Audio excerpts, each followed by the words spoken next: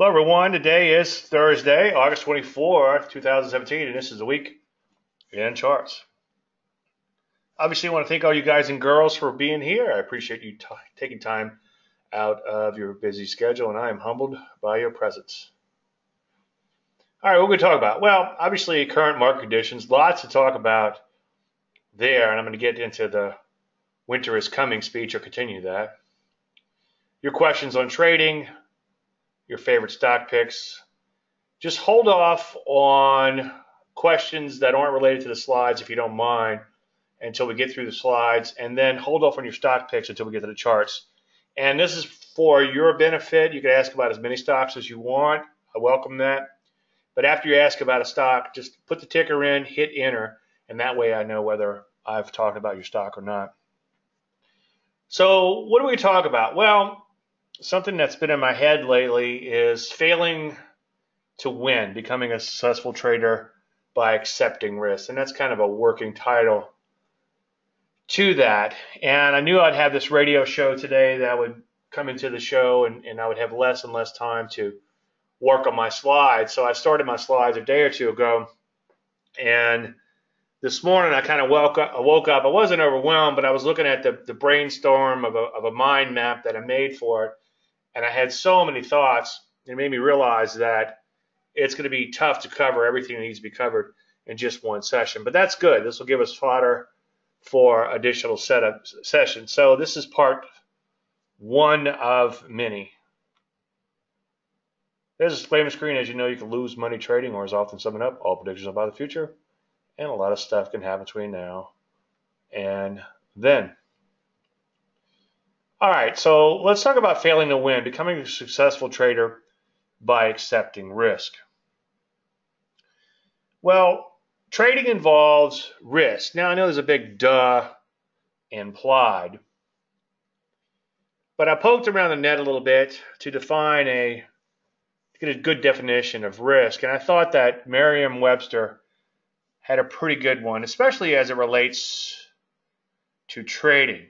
And they define risk as a possibility of loss or injury. And if you think about it, risk by definition means there's a potential to fail. So that means that trading has the potential to fail. Now, no, I'm not saying anything that's earth-shattering here. But what's interesting is if you start studying failures, it becomes pretty amazing, especially successful failures, obviously. Babe Ruth struck out 1,330 times, and he held that record for 30 years.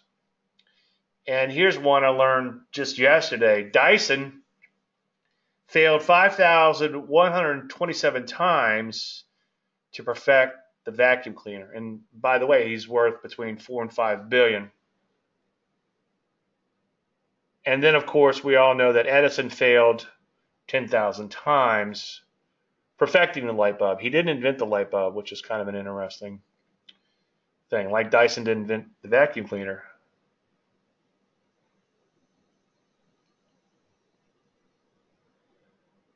I'm a big fan of Dr. Seuss. If you haven't read Oh, the Places You Will Go, it's one of the top books ever written on trading psychology. And in the book, he said, I'm sorry to say, but sadly it's true that bang-ups and hang-ups can happen to you. By the way, Dr. Seuss rejected 27 times by publishers. So, right before we got started, I got to thinking, how can we completely avoid failure? I have an answer to that. Just never attempt anything.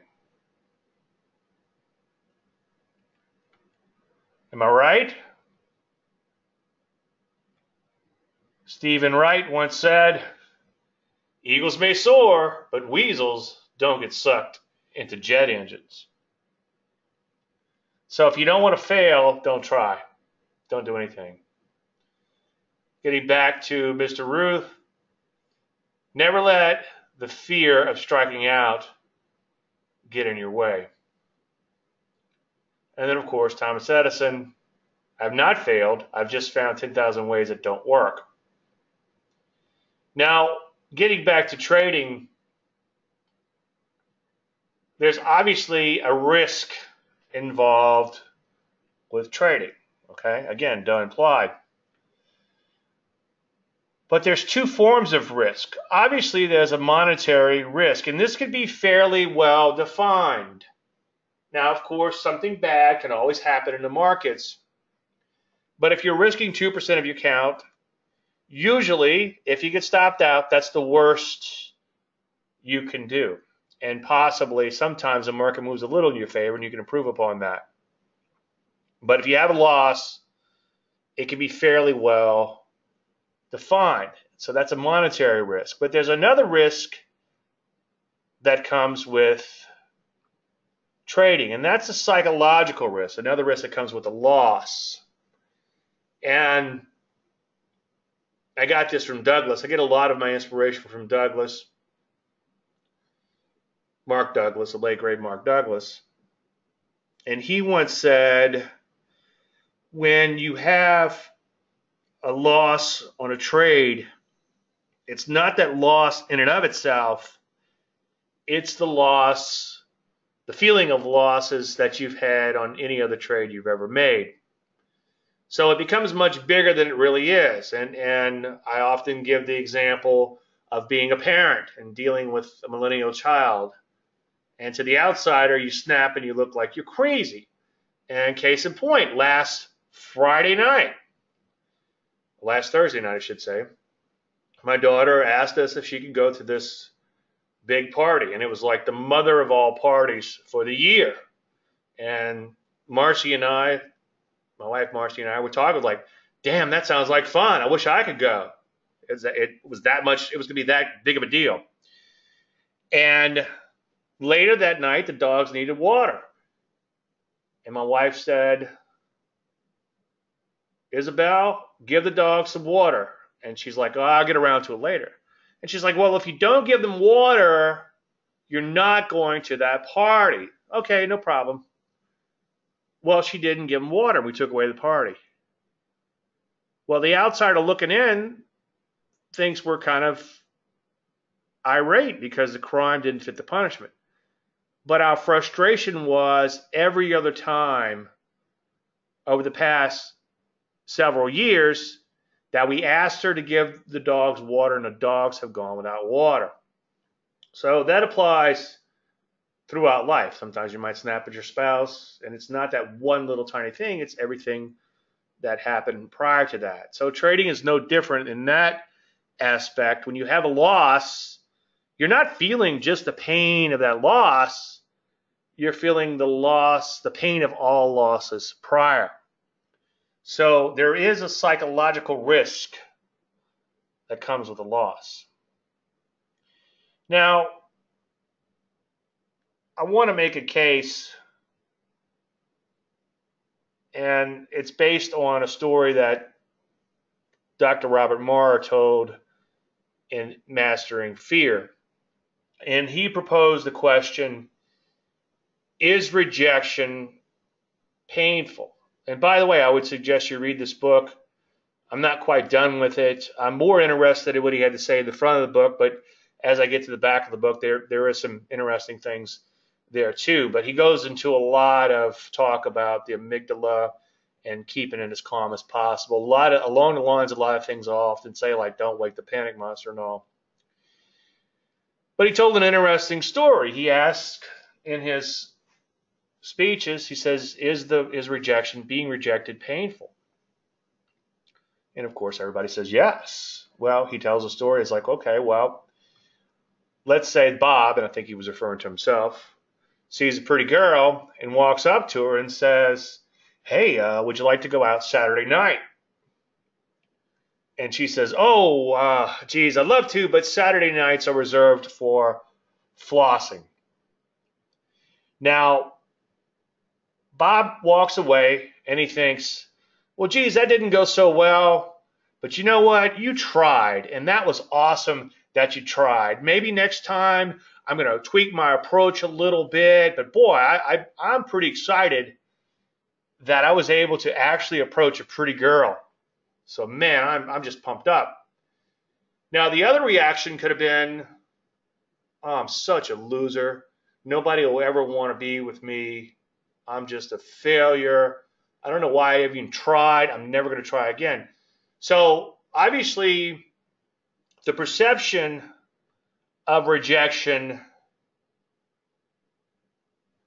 creates the pain or lack thereof. Now, stay with me. I have a point.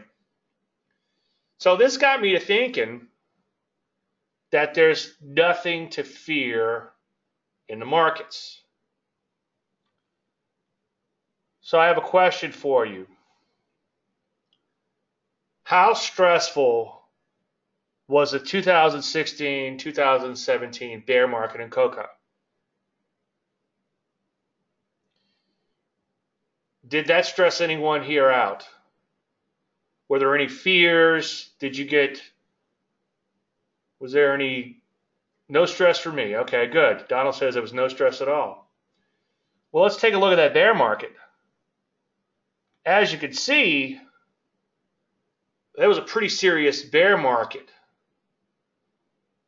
Well, why wasn't there stress for the majority of you? Because the majority of you probably don't trade cocoa. I have traded cocoa before. It's like beating your head against the wall. It feels so good when you stop. But I digress.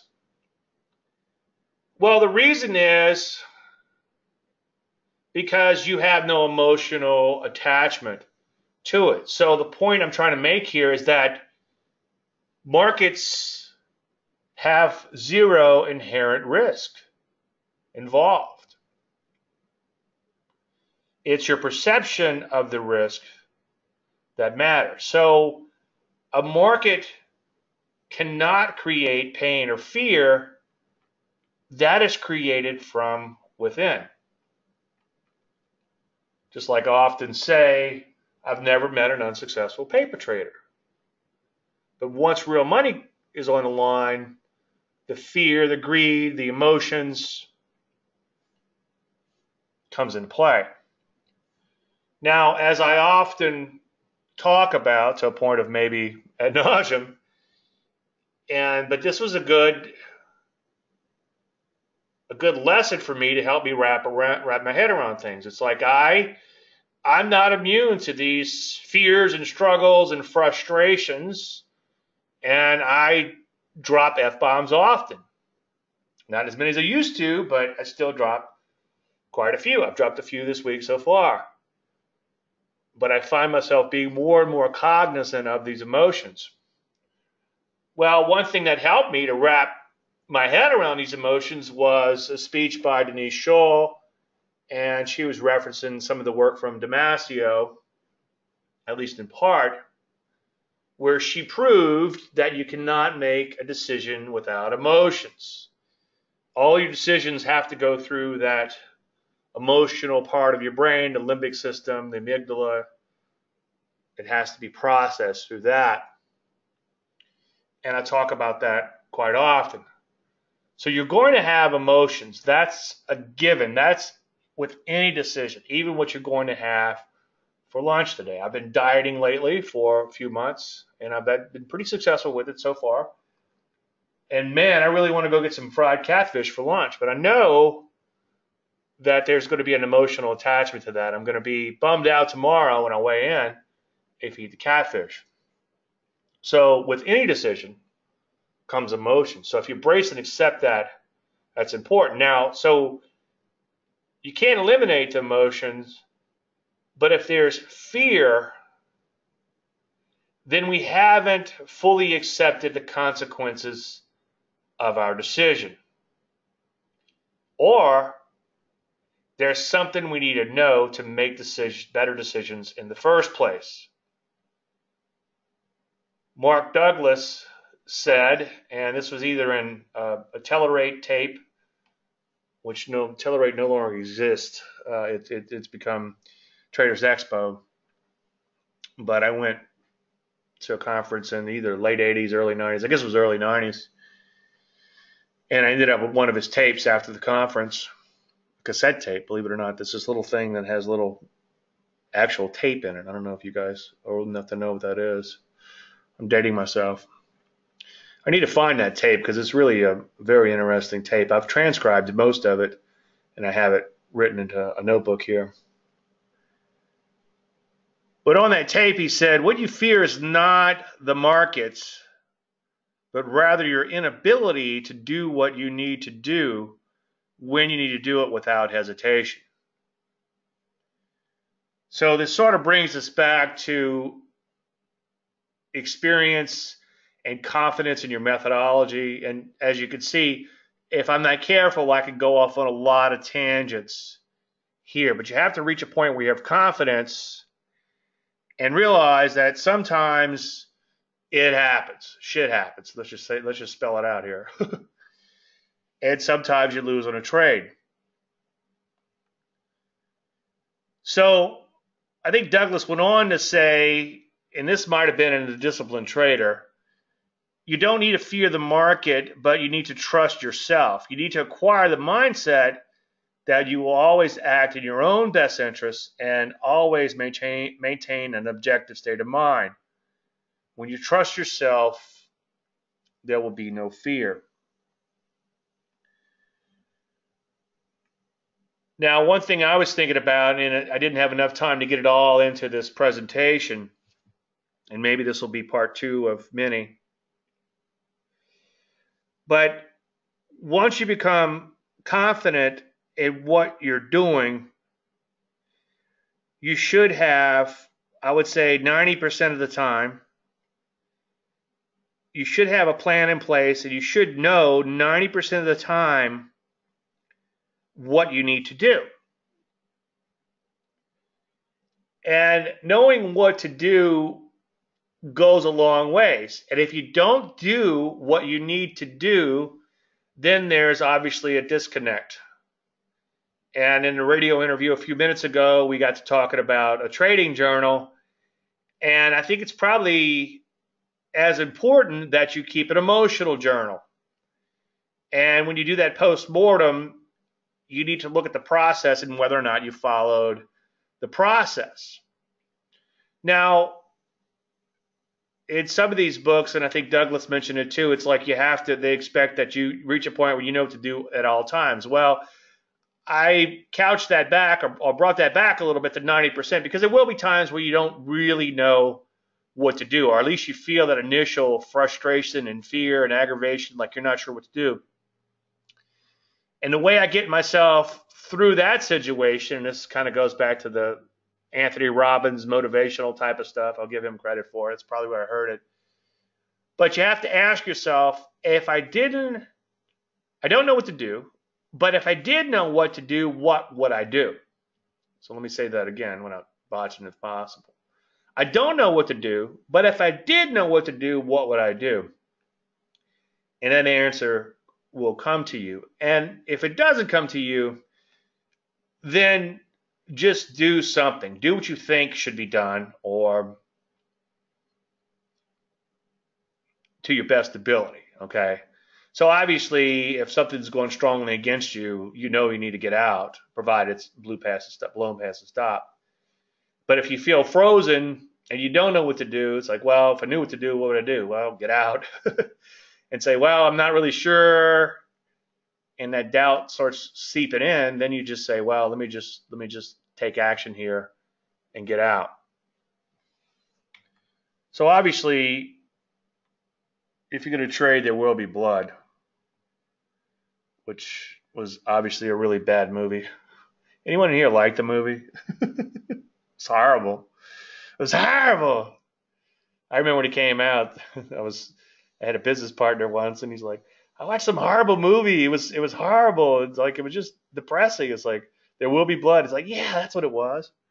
Anyway, but there will be blood. So you need to plan for failure. And as I was putting the slide together, I started to think, wait a minute, that sounds kind of negative, so I added to it, not plan to fail.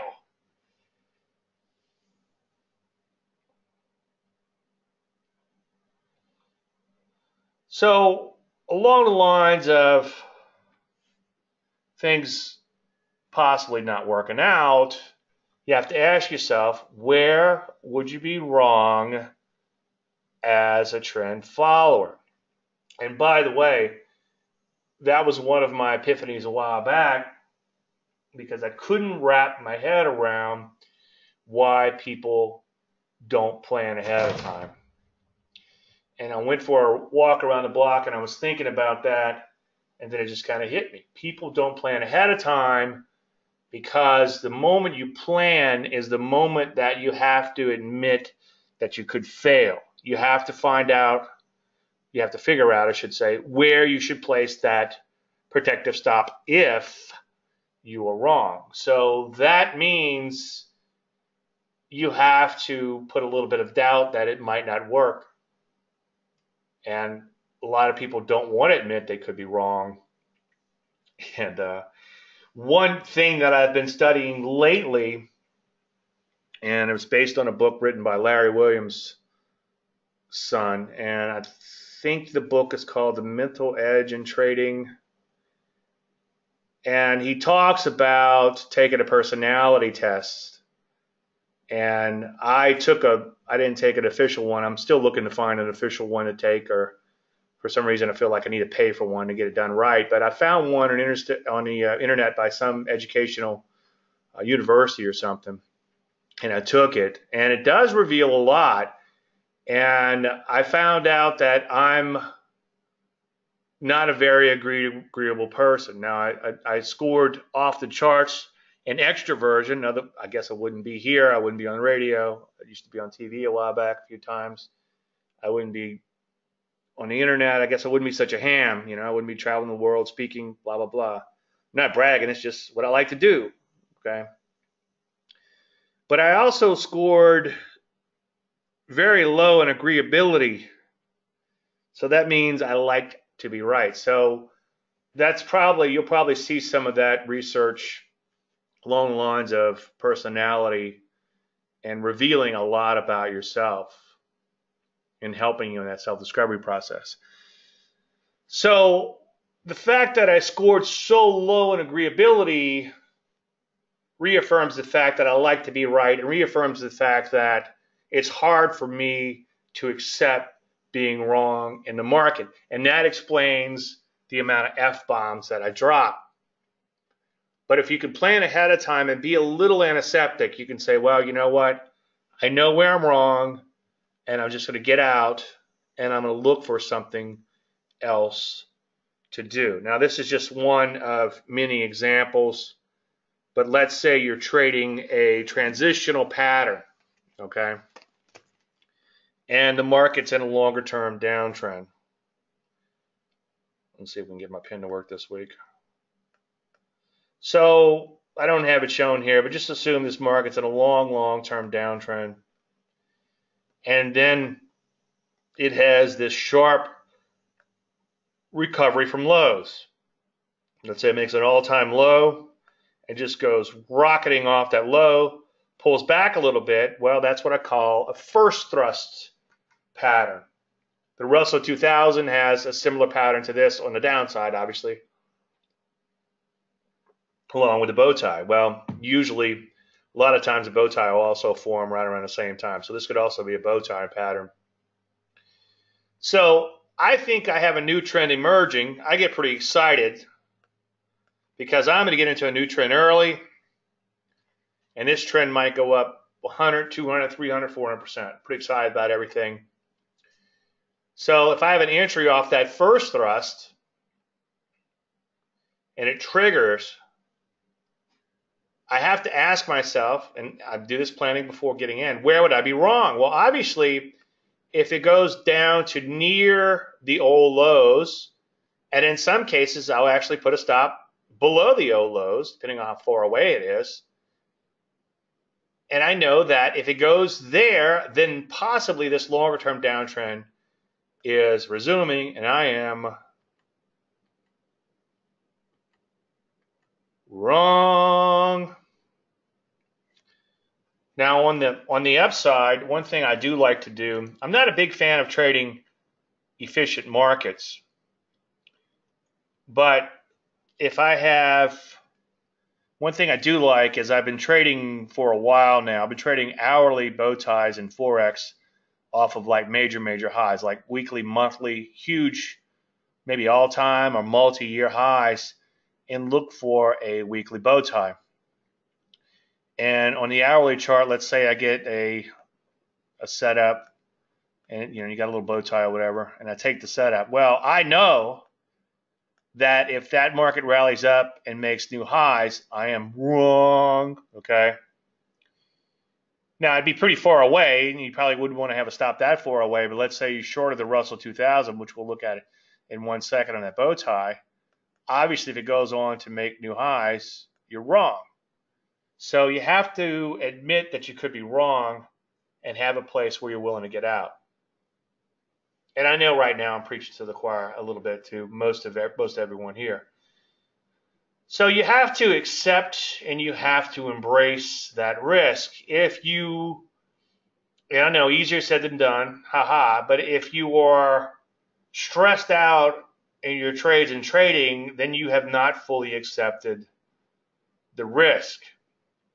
What amazes me is you probably won't see it today because I'm giving you a heads up and a warning ahead of time, but in virtually every webinar I've been in, and lately I've been poking around social media a little bit. I have a business page on Facebook and I also have my personal page, and I would invite you to become my friend on both. Like my business page and be my friend. And I haven't quite filled up on friends yet, so we got a few left. But anyway, in webinars and on social media, I see this quite a lot. I'm long XYZ. What should I do? I did a webinar last night. Somebody asked that exact question. Well, my answer is always the same. What's your plan? Have you accepted the risk of the trade? Obviously not.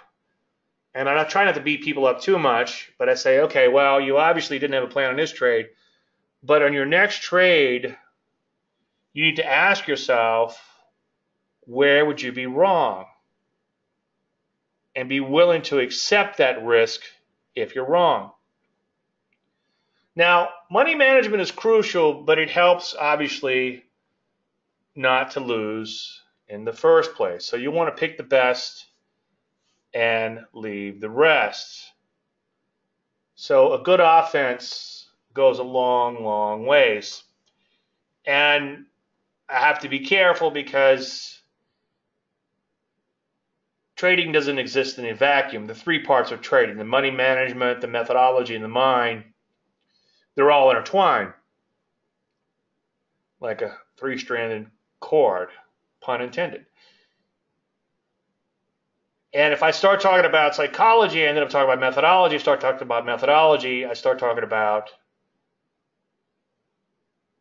money management.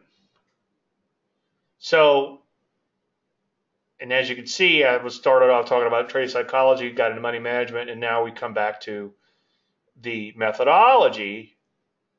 So you need to be picking the best stocks to begin with.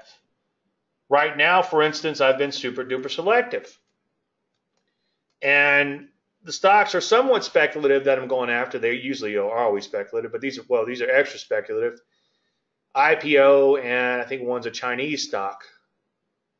I think even if the market falters more than it has been lately, that they still have potential. So you have to be very selective in what you're doing. It's okay not to do anything. And that's hard for successful people. And that's a whole other conversation in and of itself. As I've mentioned before, back in my computer science days when the earth was still cooling, I learned early on there was an upperclassman that said garbage in, garbage out. So whatever you put in to the computer is going to come out. If you put in garbage, you're going to get garbage out. And the same thing goes for trading. And that's why I often say that Papa John would probably be a good trader because he believes in better ingredients, better pizza. I haven't had a Papa John pizza in a long time. I don't know if they're still good pizzas, or if they're good pizzas to begin with. But that goes a long way. So when you're trying to figure out the trading puzzle, make sure you're picking the best and leaving the rest. I know that's cliche. But then know where you could be wrong and make sure you have fully accepted that risk. Now, again, shit happens, okay? But a loss is not, and I slipped in always at the last moment, a failure. In my psychology search, I have started going back in and reading the classics or vintage books. And one of my favorites is Viewpoints of a Commodity Trader. And I forget the author, but if you Google it, it's been around forever. And it's amazing when you start reading these things. It's like there's two reasons why I'm reading them. One, because there's a lot of good wisdom from back then. Obviously, Reminiscence of a Stock Operator by Jesse Livermore, or whatever his pen name was, Edwin Levy, whatever. But it's Jesse Livermore. It was a good one. But the reason I'm reading him is because the obvious, there's a lot of good thought back there. And two, I want to give credit where credit is due to these things that I talk about from a psychological perspective, even if I've experienced them myself. And what's amazing to me is a lot of these things are not original thought. I'm not taking away from anyone who's written about it in more recent times. It's just amazing me that you can go back 50, 60, 70 years in some of these books and read about things that you read about today. And that's probably because human nature never changes. And I'll put together a bibliography. I don't know when it'll ever happen, but one day I'm going to do a major course in psychology, and this is where this current research is coming from. And I'll put together a bibliography, but there's some obscure sources that are pretty good. Like, for instance, I'm totally not a Gann guy, and I just don't.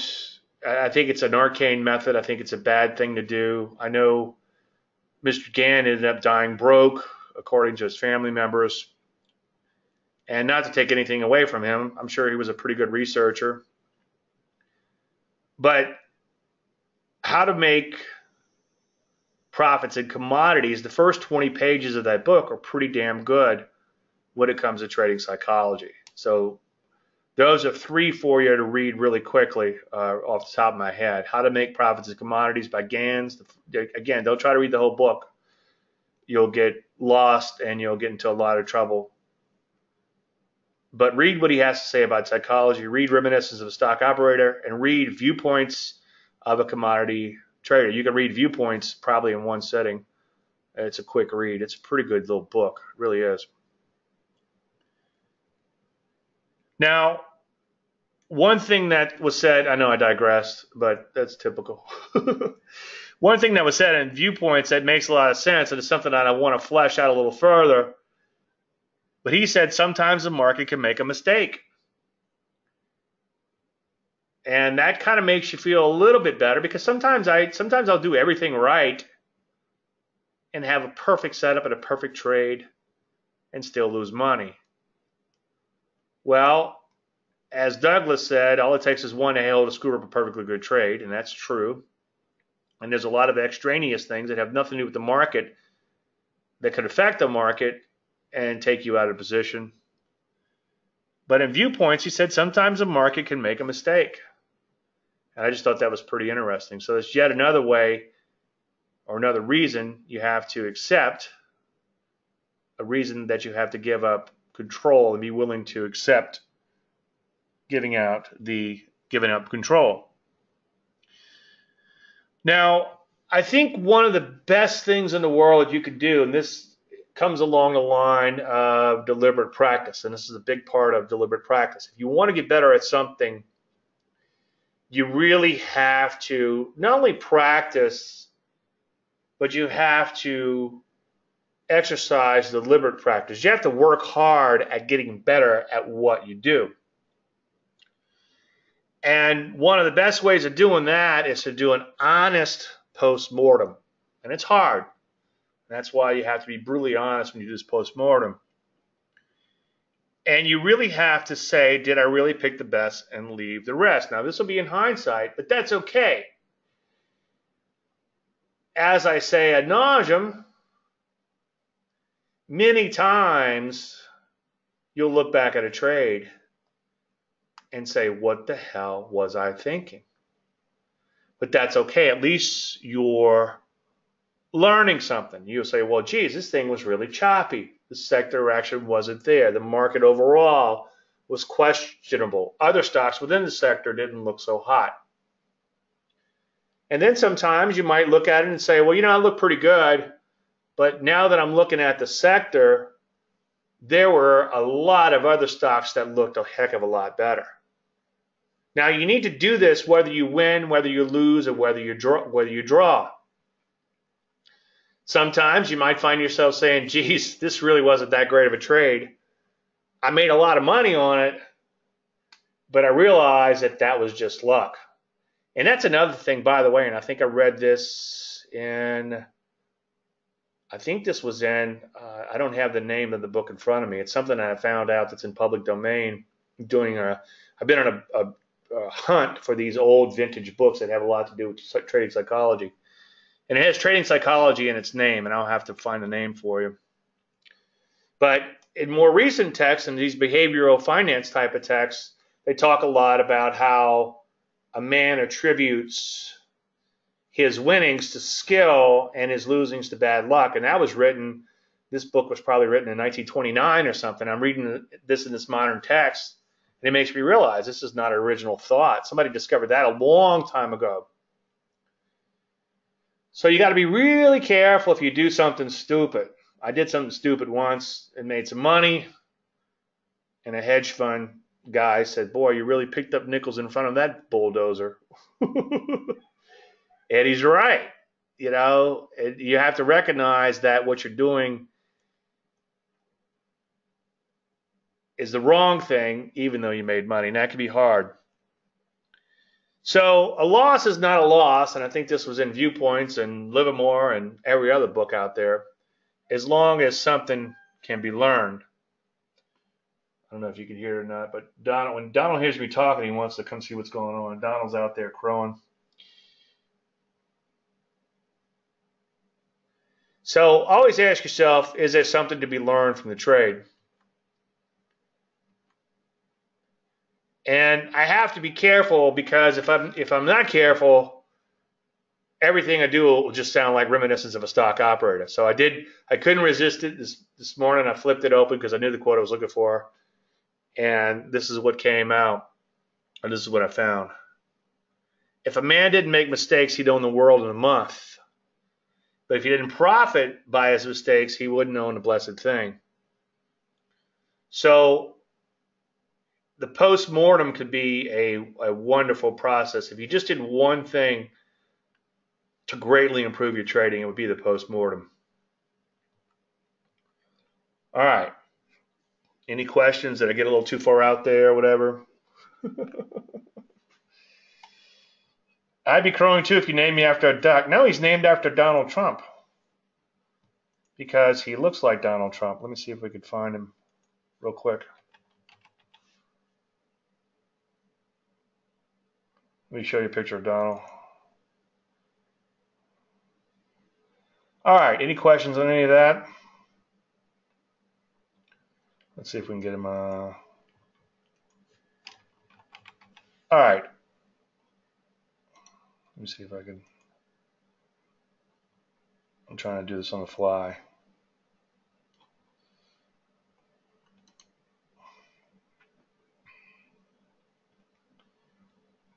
Well, it's opening in my paint program. Anyway, this is what Donald looks like. Let me see if I can get it over here. That's what Donald looks like. So that's why he's named Donald. All right. Before I digress too far, I know, too late. Lately, I've been talking about the fact that winter is coming. And that bastard Jon Snow has been saying this for a long, long time. By the way, I was probably the last, as I wrote a while back, I'm probably the last person to watch Game of Thrones, but now I'm all in. And was it just me, or did everyone else think, yeah, right, when the dragon's eyes went to blue, you know? So lately, for the last couple of weeks, we've had some signs that we could, and could is a key word in that sentence, could be entering a bear market phase. Now, when we get to the live charts, I'm going to update you on some of these things, and we'll take a look at it, and we'll see how it's developing. And I'm not sure of my timing in this, and I'm not saying it's going to happen tomorrow. What I am saying is markets go up and markets go down, and it seems like we're losing a little steam in here, okay? And we'll take a look at the sectors and signals, etc. And I hope, and I know you should never use the word hope in this business, but I hope that this is just another correction along the way. My life is a lot easier in a bull market. It's a lot easier to trade a bull market. I could trade a bear market, and I could do just fine. I don't get rich in a bear market because the short covering rallies are tough, but I could stay out the way on the long side and possibly buy commodities if they're set up, commodity-related stocks mostly. But it's painful because it's hard, and it's even harder on my clients because they don't short. So I do have a little bit of fear, since we're talking so much about fear, that we could be entering a bear market. And along those lines, I've been thinking, well, Dave, what do you do? Because I'm kind of worried that we could have this bear market. Like, well, nothing. Just see what tomorrow brings. See what the day after tomorrow brings. One thing that has me concerned, and this is one of those non-quantifiable things that I've been talking about lately. And if you've been around long enough, you kind of get a feel for these kind of things. Hard to quantify, but important nonetheless. So we had a big rally day before yesterday, and I noticed somebody posted this on Facebook, and I couldn't help myself. I had to answer him. Bear meat is so friggin' tasty. Any more sellers in the market for us to slaughter? Oh, geez. You know, when you start publicly bragging, what's the saying? Pride goeth before the fall. So I had to respond. I said, well, let's not start kissing each other just yet. And then he replied, and I don't want to pick on him too much, but he replied with his system for beating this market. And it had some flaws in it, but I didn't want to argue with him publicly because experience is the best teacher. What's the old saying? A man convinced of his will is of the same belief still. And he was bragging that his little VIX-related system, which again I think is flawed, has worked 100% of the time so far this year. Well, very hard for me to say that'll work. Very, very hard for me not to say that'll work until it don't. So there's a complacency out there. Also, it seems like a lot of people are quick to point out that this is yet just another correction. Stay calm. Don't panic. And we're going to look at that. And so far, in some cases, maybe it is just another correction. There's a lot to suggest that. But I wouldn't bet on that, okay? And it's better to be safe than sorry. And as I said last few weeks, we've had quite a few debacle du jours. And if you look at a couple thousand stocks every night like I do, which I recommend you do, that and a post-mortem, two of the probably most important things you can do to get better at the markets. Good morning, Aaron. Aaron asked a while back, how do I have time to do this? Well, you make time. You get up 2 hours early and you do this while you're fresh, and then you go off to save lives, build buildings, and do other great things in the learning process. So give yourself time first. I used to, I don't want to digress too far, but it didn't work out longer term, but I tried to stay up all night and then work during the day and then sleep when I got home from work so I could learn about the markets. And I was at my freshest time, maybe sleep until maybe 8 or 9 o'clock at night, then stay up until the next morning. But anyway, debacle du jour weighs on the subsectors, and then the subsectors begin to weigh on the sector. So as you look through all these stocks every day, you'll notice that there are quite a few stocks that are just getting torpedoed. And as I said a few weeks ago, something like Teva Pharmaceuticals takes down the subsector. It also weighs upon other stocks within the sector. And the psychology, the sentiment, so to speak, of the market begins to change quickly. And then that weighs on the sectors, and then the sectors obviously weigh on the indices. So it can have a bit of a snowball kind of effect in keeping with that winter is coming theme. Now, these are the same random thoughts that have been in here for weeks, but it's not the end of the world, nor can you see it from here, okay? Now, if we get a weekly signal, if you guys go back to 2015, we had like a weekly signal in the Russell 2000, and it dropped like 18% from there. So the media defines a bear market as a 20% drop or more. So by media metrics, it was nearly a bear market, enough to want to get out of the way of just in case. As Greg Morris says, back when he ran $5 to $7 billion, however much it was, billion here, billion there, we treat all signals as if they'll become the big one. So you do want to take the signals serious. Now, I'm hoping for the best, okay? I hope this market goes straight up. Whenever we get bearish, people get pissed off, okay? Like family members, extended family members, that is. They'll ask me about the market. Well, you know, it's starting to look a little iffy in here. Oh, you're always bearish. And they just storm off and get all pissed off. It's like, well, you know, when someone asks for your advice, they're looking for an accomplice, right? I forget who said that, but it's in one of my recent columns. And then on the flip side, when the market's going up, people think I'm always bullish. And that's what a trend follower does. Now, remember that new highs often begets new highs in a market because everyone's happy, and those who got out because the market was too high may be forced in, okay?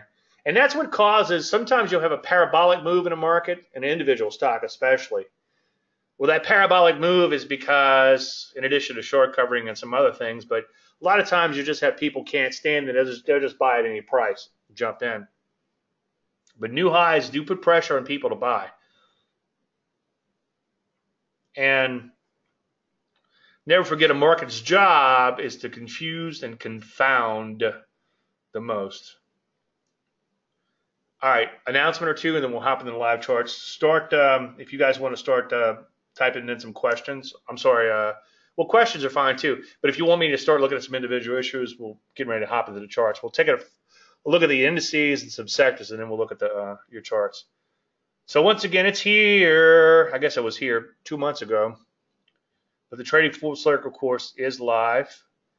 And you'll probably get it. I was thinking this morning, it's like, you know, I'm actually going to give this course out over the next 5 years, probably in these weekend charts, because when I start putting my slides together, I'm always like, oh, you know, I got a slide for that. Let me go pull it out.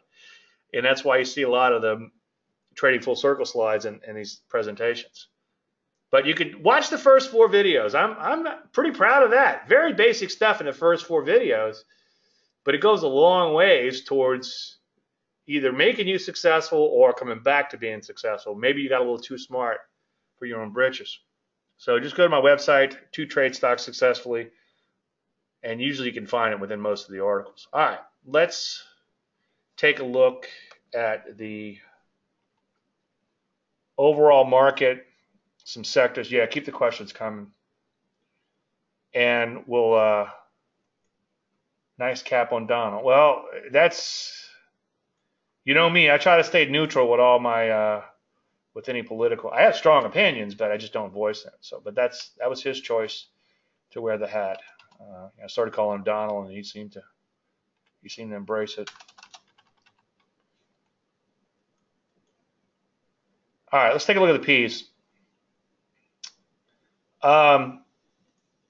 Well, first of all, not to pick on this guy on Facebook,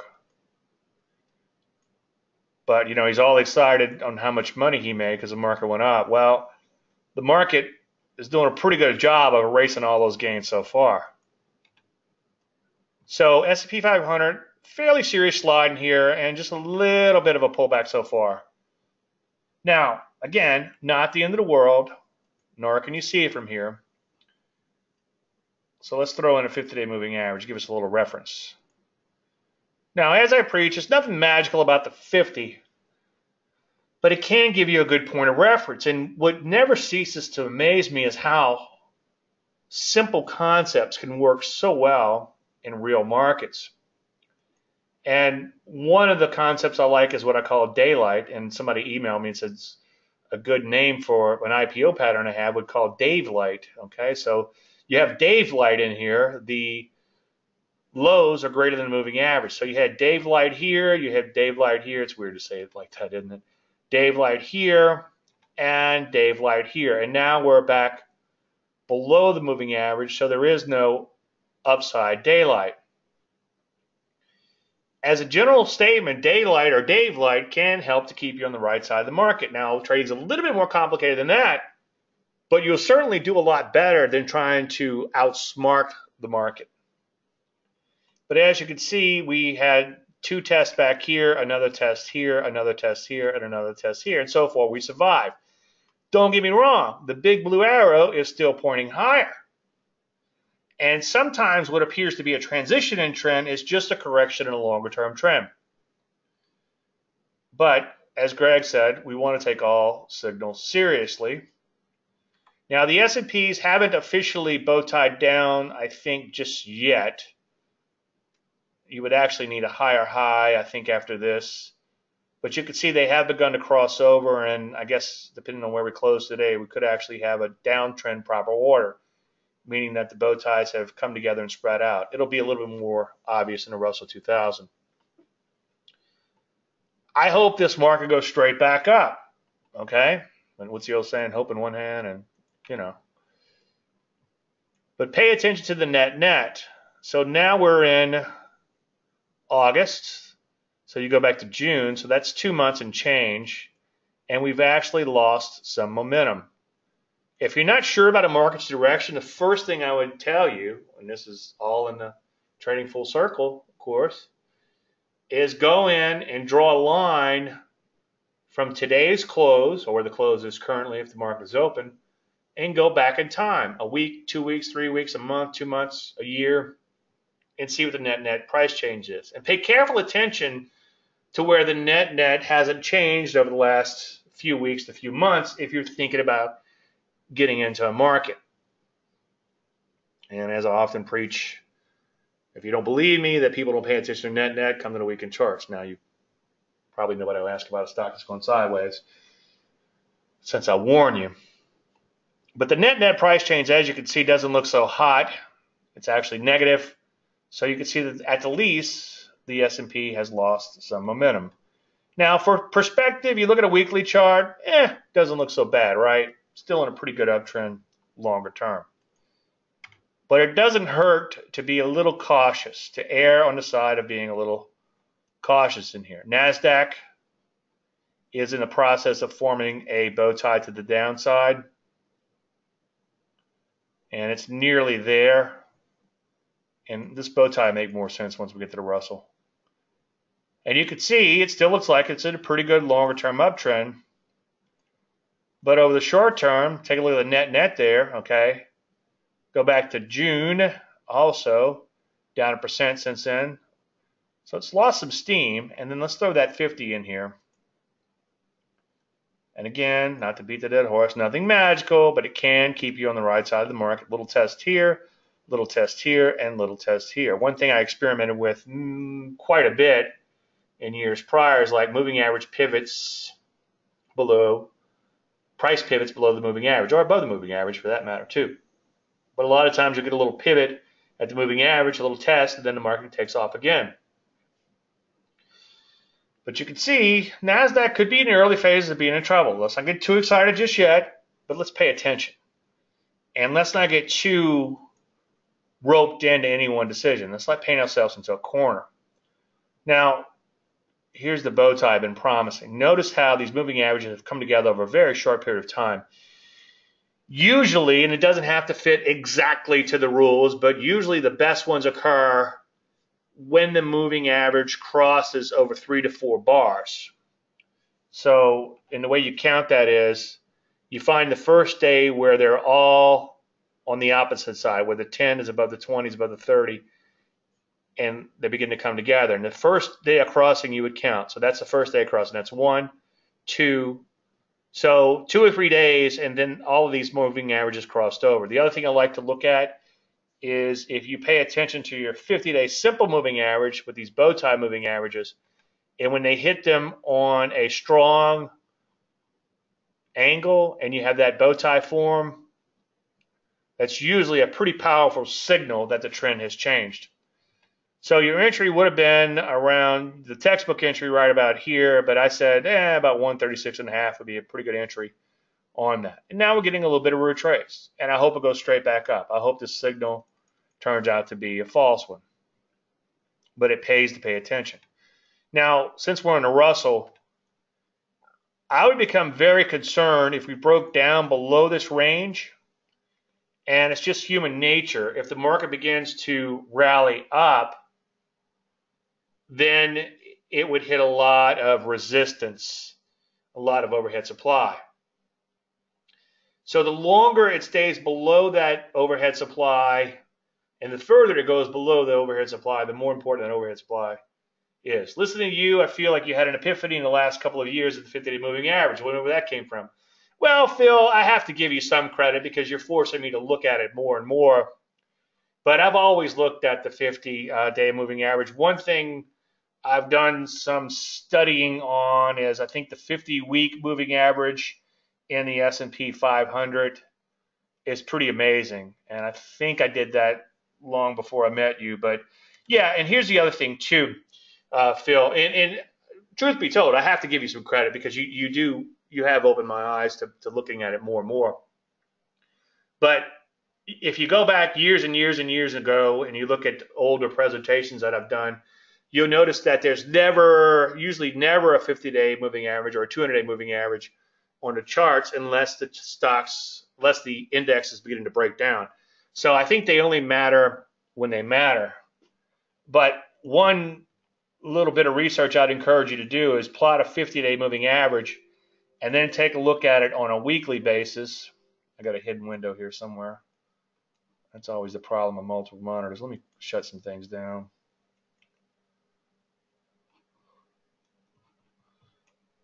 That's the problem. 50. So a 50-week moving average can be quite interesting. And it's almost as good as a weekly bow tie. So I would encourage you, and this is something I've done a lot of research on, you can see, look at the Dave light in the 2000 bear market. Look at the 2008 bear market. Look at the Dave light in the 2000 bear market, and then as go back in time. And as long as you have daylight, or mostly daylight, I mean, look at the run from 1995 all the way up to 1999. What was this? Was that the Asian crisis? I forget what that was. I think long-term capital was further back. But you can see that something as simple as a moving average can help to keep you on the right side of the market. I wouldn't trade it mechanically, but I certainly would use it. But yeah, Phil, I'll give you some credit for getting me to plot that more and more. But I do plot it more, again, when the market remains questionable, because it can give you a really good reference point. Agree on 50, but just use a 200-day moving average versus a 40-week. You could. It just takes a little bit of noise out, and you're able to see a bigger picture. But yeah, that's fine too.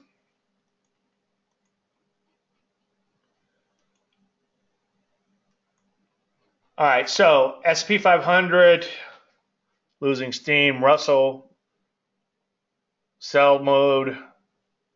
Some other areas looking a little dubious in here, such as the transports. As you can see, beginning to break down a little bit. They've bow tied down recently, and quite a few other areas have bow tied down. Take a look at major airs. Okay, a lot of trouble. Look at that bow tie, sticking out like a sore thumb there. Manufacturing, kind of sloppy in the bow tie, but obviously you can see has rolled over in here, looking dubious. Some of these areas that had been doing really well, like health services, I wouldn't rush out and short them, but you can see they've lost some steam in here. Material construction, recent bow tie down. That's pretty textbook there. Look at that. You can't get any cleaner than that, at least the bow tie is concerned.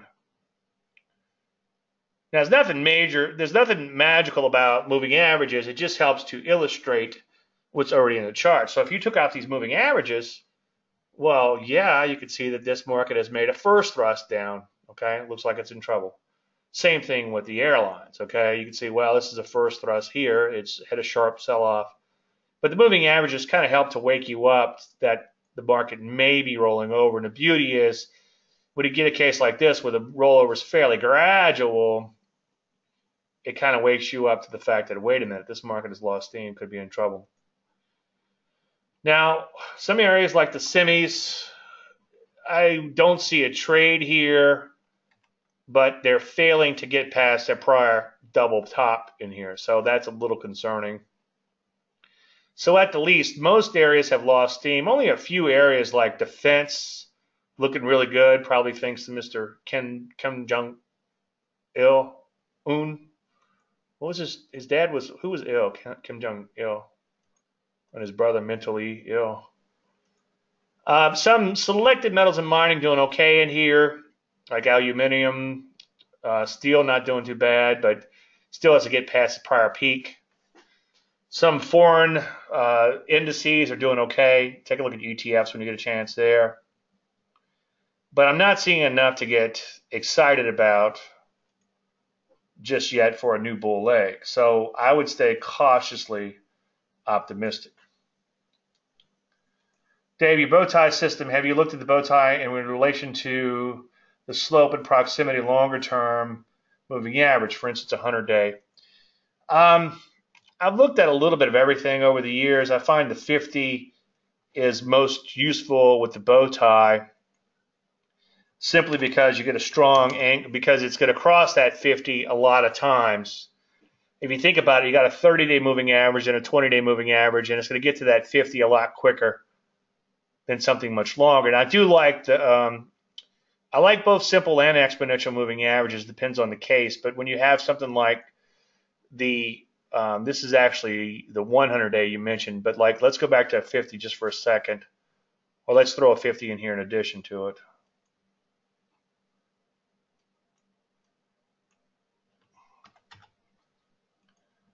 Let's make it some color we don't have. How about orange? Okay.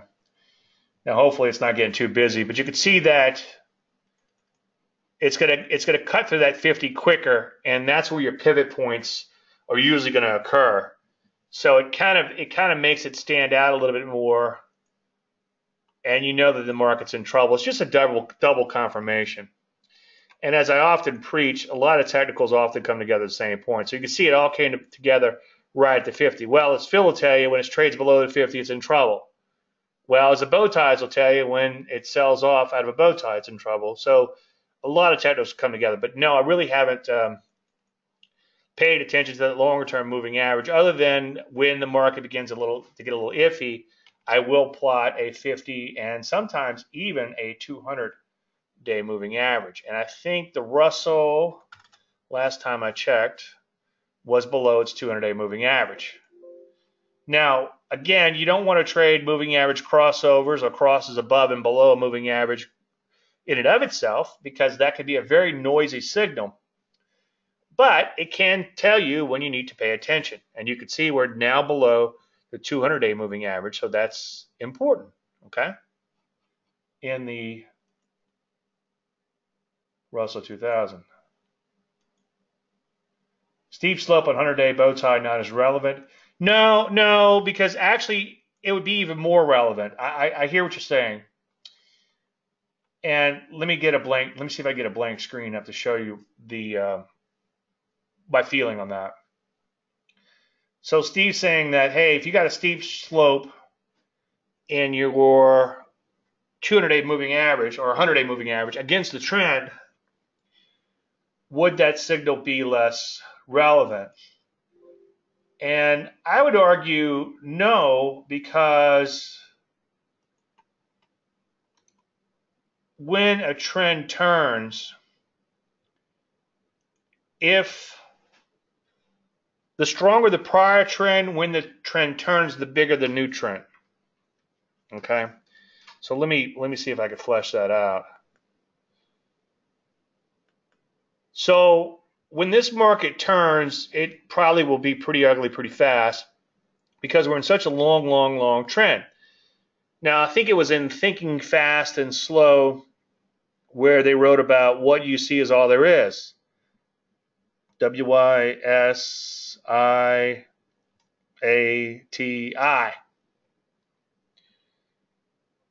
And people who have only experienced a great bear market think the market will go up forever.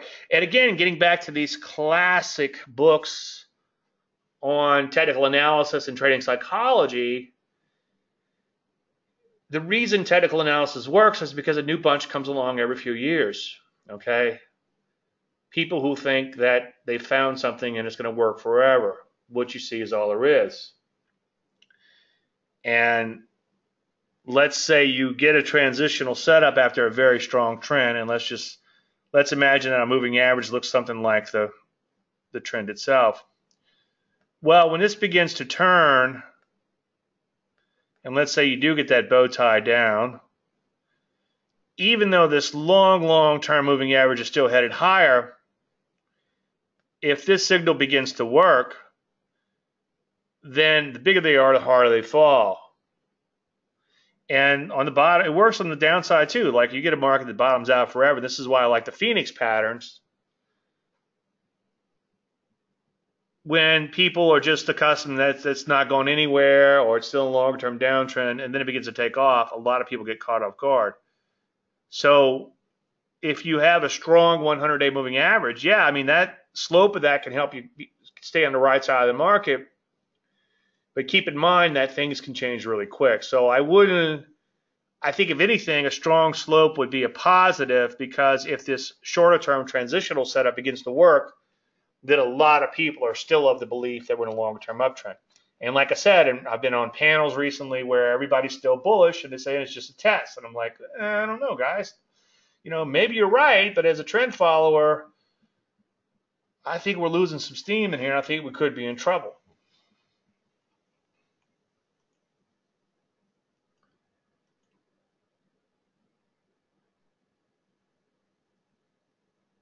Hope is okay if you have a plan. I agree, Phil. Would that has to be banded?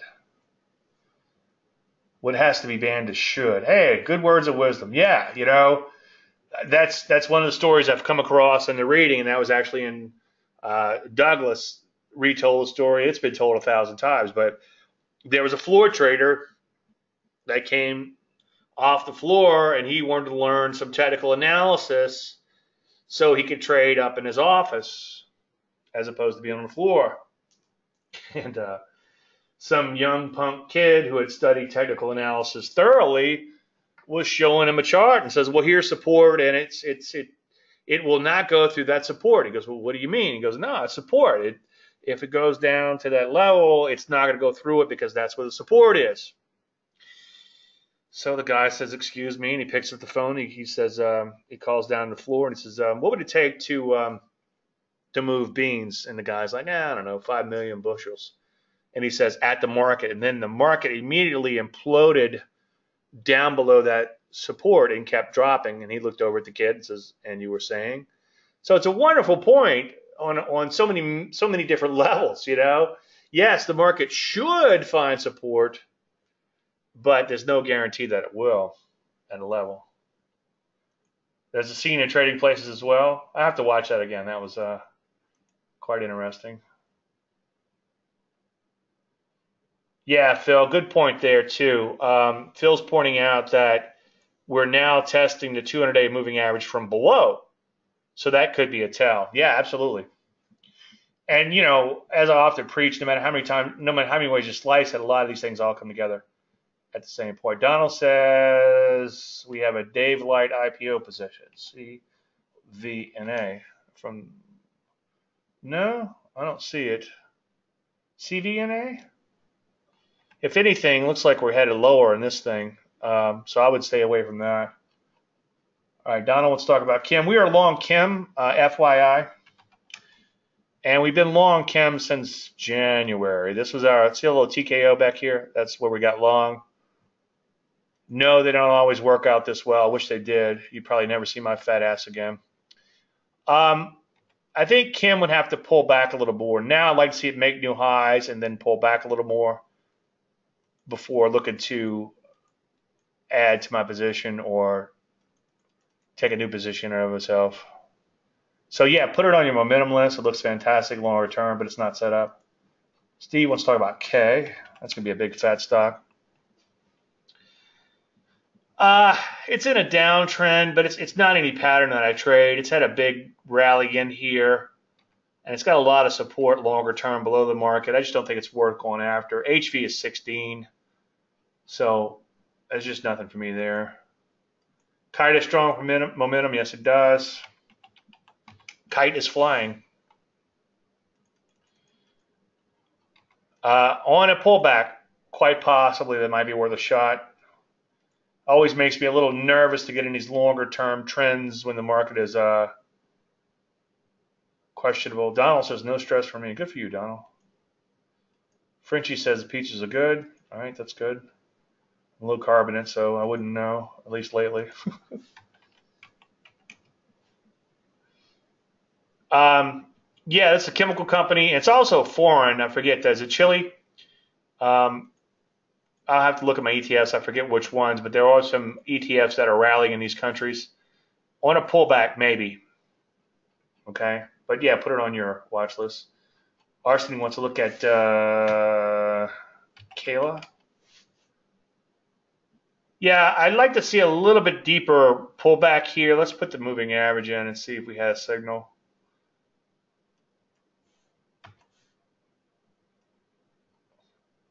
Yeah, you would have had a buy signal here. So I guess technically you should be long this one. But it's not set up. But yeah, you did have a trigger on the, I don't know what we're going to call it, but Dave Landry's Dave Light system. The range is too wide. The range is too wide on what? Low. Well, here's a company that looks like it could be in trouble. Longer term, it's kind of wide and loose. But I hear you. It's broken down. I would almost like to see it get below 66 and then pull back, but it's just kind of wide and loose and all over the place. But yeah, that's a stock that looks like it could be in trouble. Long or short, I have to say short. JMEI. That's a blast from the past, I think. So here's a case of something that's kind of bottomed out, as you can see, longer term. It's a relatively new issue. Yeah, that looks kind of interesting. My only concern is you only have like one big up day in here, but that looks pretty good. Overhead supply would be a bit of a concern with this one, though. It will have some bad memories along the way. It looks okay. I'd almost prefer if this bottom would have been a little bit longer to put this overhead resistance further back. I think I'd pass just because you've had such an explosion over a day or two. I'd like to see a few more days in that rally. But yeah, I hear you. I mean, it certainly looks like it turned a corner. I'm sure it's also a bow tie. Yeah, this China cord blood has been on my watch list for a while. It's just not giving me an entry. And then today looks kind of like a blow-off kind of move, big opening gap reversal. Possibly if it made like a big TKO type of move. Maybe tomorrow if you see a sell-off down to about 10.5, then I'd be all over it. Entry above that high and stop below that low. So maybe keep an eye out for the next TKO there. The problem with waiting for TKO in a issue is it may never come. That's why I look at 2,000 stocks a day so I can find the setups as opposed to sitting around waiting for them. But yeah, put it on your minimalist. Absolutely, it's on mine. WB, strong momentum. Yeah, this is a Chinese internet, I think, and they've been on fire. So for me, remember a while back I said it would have to break out and then pull back. So I still believe in that. Step 1 is done. So yeah, on a pullback. PetQ 220 EMA setup. You remember that? You've been around for a while then. That was published in 1995, I think, or 96.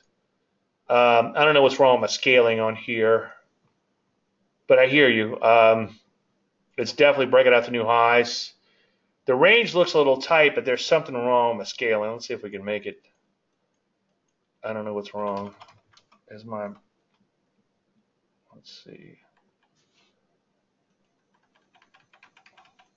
I may have worn out yet another keyboard. Yeah, it looks interesting because it's making new highs. So yeah, I hear you. I wish I don't have time to go to a different chart service. But yeah, I think you could be going to something with that one because it's making new highs.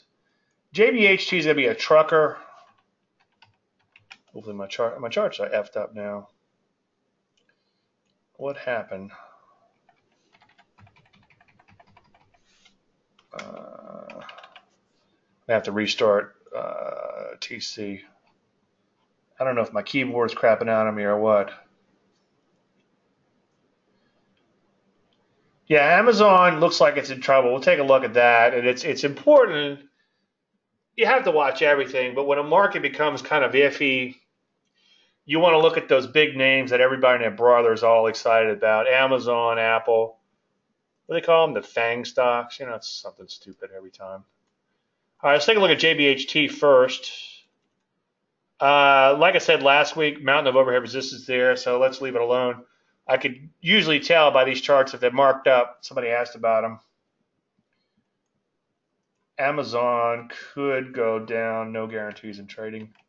Yeah, you don't even have to say no guarantees. We all realize that here. But Amazon is a bow tie, which triggered right around here. And I think that it could be in a lot of trouble longer term. And I think 800 would be a good next stop on Amazon. So yeah, absolutely, Amazon in lots of trouble. Good eye on that. Very already triggered though. Well, this one's kind of melting up. And I think the best thing you could probably do with this one is technically you will get a buy signal when it closes above this high. And if you wanted to take it, that's fine. But in a case like this, because it's going straight up, I'd almost like to, and I hate to mess up my scaling again because I don't know if I'll get it back, but I'd like to see it break out the new highs and then play a pullback. But yes, technically you would get a setup on a close above this high, and technically that would be an IPO setup. But I would prefer, in this particular case, if it went on to make new highs. Don, I can't talk about that one. That's a setup, one of the setups for today. So good eye on that. High five, JP.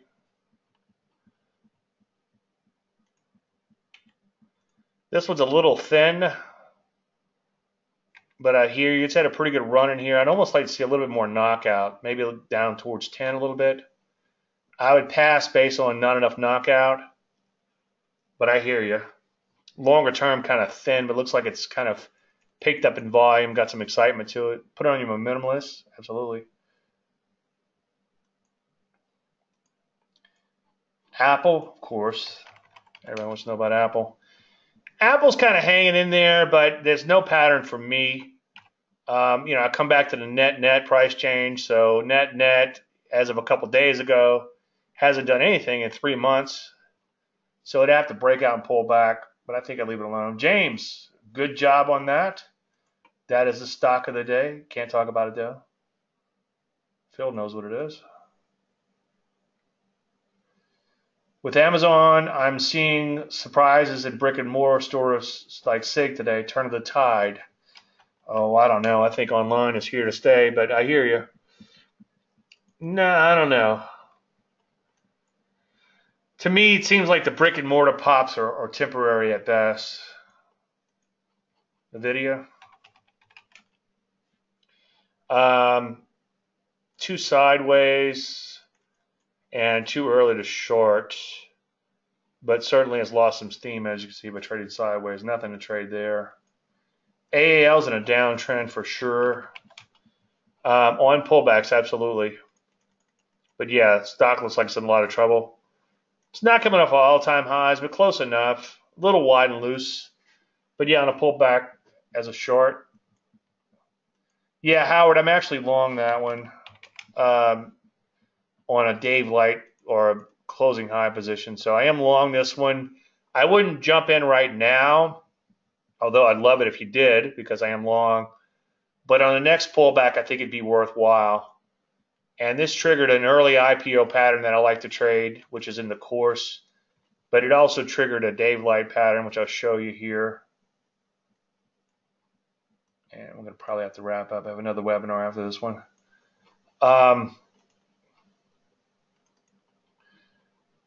But yeah, it triggered right here for me. Let's see, 1, 2, 3, 4, 5. It triggered right here for me, and then actually on that day too. 1, 2, 3, 4, 5. It triggered here with a what I call a buy a B pattern, which is an early pattern. Then the following day, it triggered with the moving average pattern. So yeah, on pullbacks though, let it keep breaking out. ACIA. Well, it's breaking out. Yeah, it could set up. You know, you do have some overhead supply here. It might be worth watching.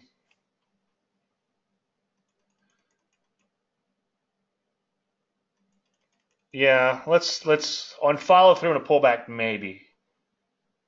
Wuba's going straight up. Wuba's another one of those Chinese internet companies doing really well. My only concern is most of the rally is in this one big up day. But let's see what happens when it pulls back. Let's see if it can follow through and pull back. Tesla on daily looks like an electrocardiogram grab, but weekly looks like this TKO trying to recover. All right, let's take a look at that. Tesla, electrocardiogram, I agree. Well, my only problem, and we might run out of time, but with a TKO, you want to see it trigger.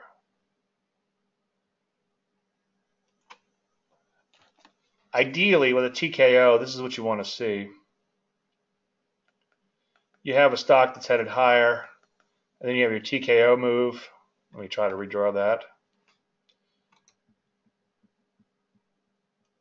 You have a stock that's headed higher, and then you have a TKO move. Ideally, you want to see this TKO trigger sooner rather than later. You want to see it kind of go straight back up and trigger. And that's going to catch the most people off guard. If you have one that does this, and then the market just kind of drifts higher, like it kind of takes a while to get back to that prior little peak, like Tesla is doing, I'm less excited about that. So I hear you. Technically, it was a TKO in the weekly, but the fact that it didn't trigger right away and just sort of drifted higher, that's a little bit of concern. You see the pattern, knockout and then drift. So I don't like that pattern. So I wouldn't get excited about that. But I hear you, good eye. Howard, you picked my other stock for today. Good job. Can't talk about it. SPB, okay. We're gonna probably have to wrap things up here. Yeah, it's in a downtrend, but it's not set up. What I would encourage you to do right now, especially with like the Russell and S&P and NASDAQ for that matter, coming off of high levels, is what I encourage you to do is find stocks that look like the overall market that are just beginning to break down from high levels. If you want to short, that is, and short those as opposed to stocks that are already in established downtrends. I think the bigger they are, the harder they fall at this phase of where we are. So I would look for that for opportunities. Well, look, I need to wrap it up. I have another webinar following this one in about 30 minutes. So I need to get ready for that.